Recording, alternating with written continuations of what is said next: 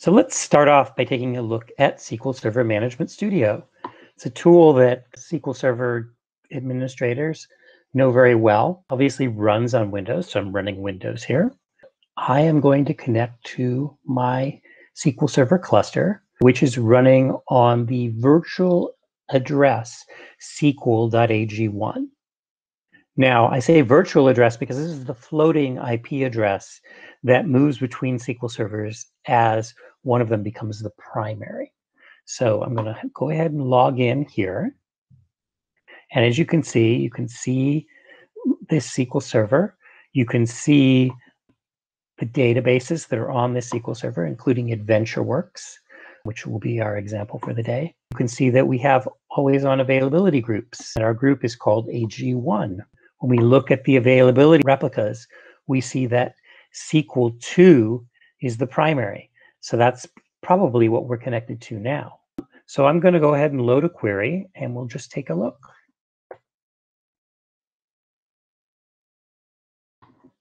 Here we go. We'll just do a quick query of the AdventureWorks database, and we'll also print out the server name. Sure enough, we're on SQL 2. Now, another thing that we can look at is how we administer this system in a Linux environment. Now, usually you think of a Linux environment and you think of a command line, but in fact, Red Hat Enterprise Linux does have a web console which you can use to perform most administrative tasks.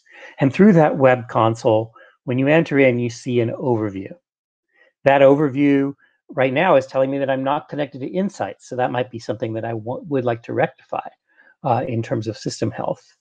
It also is telling me that my memory usage is, well, kind of high. So I might want to look at what might be consuming memory on my virtual machine.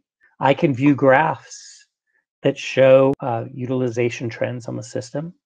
I can configure Active Directory, so I can join an Active Directory domain for the system.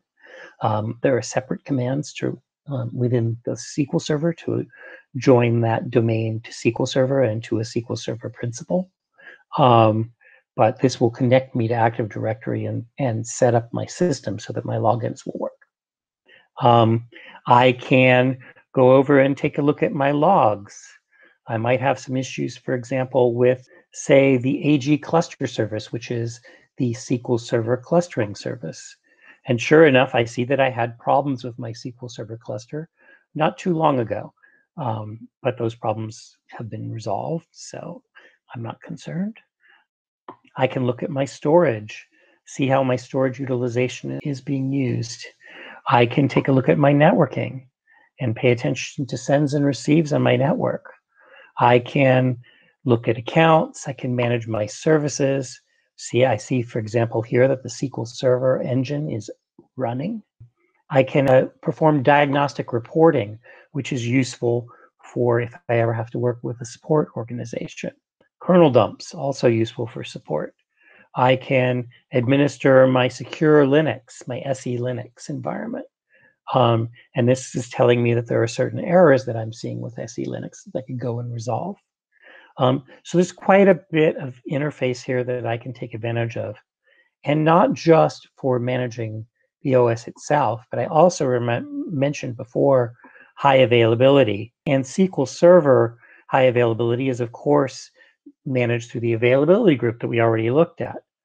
But for that availability group to automatically fail over, it needs to take advantage of the operating system clustering system. And in this case, that system is provided by the Red Hat High Availability add-on, which uses Pacemaker.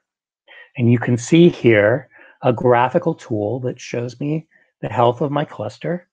I can look at the individual members of my cluster. And I can do all of this. We can see that the virtual IP address I told you about is running on SQL 2. I can do all of this without ever having data command line.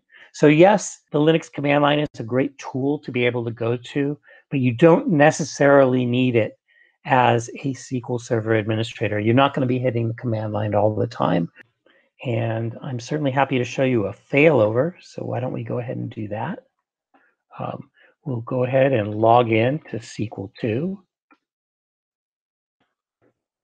our demo system. Okay, and we'll shut it down by surprise. And SQL 2 is down. What happens when SQL 2 goes down? Well, of course, the availability site is going to go down. So we'll go ahead and take a look at that. We are actually connected to SQL 1. And as I said, SQL 2 is now down.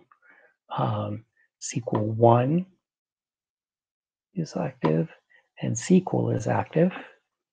And if we look at the managed cluster, okay, and we are running, but our status is currently unknown for SQL 2. So let's go ahead and connect to or perform this query again. And sure enough, this time you see that the server is SQL 1. Pretty much the same kind of thing as you see when running SQL Server on Windows. But as you see here, you're running on Linux.